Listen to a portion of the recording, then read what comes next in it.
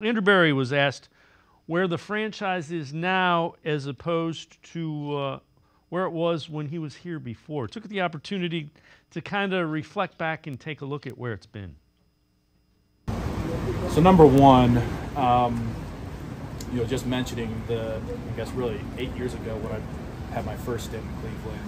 And I know this isn't a question, but I'm just going to talk about this anyway, Daryl. Everything that we went through during that time, whether it was like the lack of success on the field, the internal turmoil, just everything that went with it, it really does make you appreciate, certainly last year, but the past couple of years a lot more.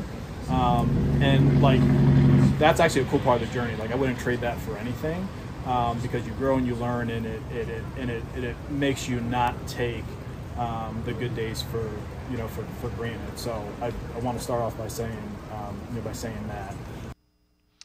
And Casey, when you've been to the playoffs and you're 8-9, and then you tend to forget what 1-15 and 0-16 and 1-31 was.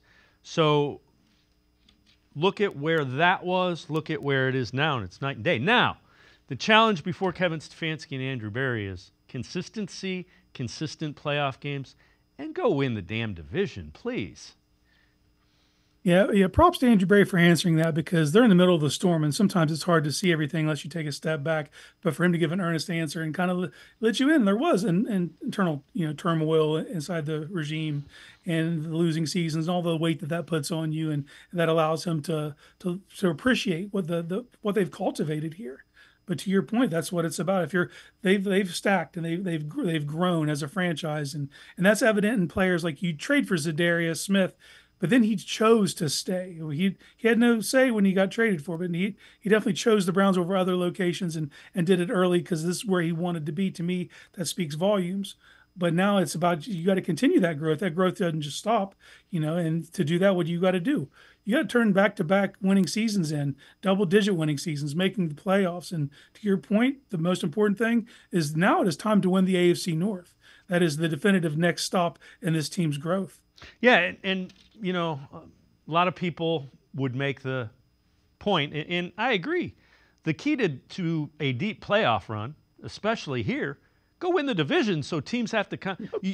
Kevin Stefanski in that era has now made this a home field advantage. Teams don't want to come in here. They usually don't win when they come in here. Mm-hmm. So have a playoff game here. You want to see crazy? Playoff game in Cleveland's crazy. I've been to them. Not many people can say that might be the biggest reflection of where they've come from, because it wasn't a home field advantage, and they've cultivated that, and it clearly is now. And if you win the division, then you get a playoff game at home, and that's the clearest avenue to making a deep playoff run. So I'm 100% with you, Dave. That's where it starts for me, man. You got to earn a home playoff game this year. I'm old enough to have been to home playoff games in Cleveland. They're a lot of fun for the home team and the home fans. You don't want any part of this if you are a visitor. So it's time to have one of those, so a new generation can know what they're like. Yeah, and I think that that primetime game you get against the Dolphins on a Sunday night can be a pretty good indicator of what it's going to be like if you get to have teams come in here for the playoffs.